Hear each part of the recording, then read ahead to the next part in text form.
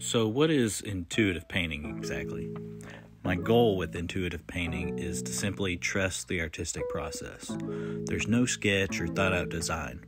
I'm just letting my intuition guide me. It's a great way to loosen up, let the creativity flow, and learn more about yourself and what you want to achieve through art. A great way to practice would be to just grab a pencil and a blank sheet of paper. Close your eyes and let your hand draw. There's no constraints or pressure to make something look good. It's strictly for fun. Open your eyes and look at your drawing. What do you see? Maybe it's a person, a car, or even a dragon. Elaborate on the drawing and create whatever feels right to you. This is also a great way to break through writer's block, or in this case, artist block. Just have fun with it.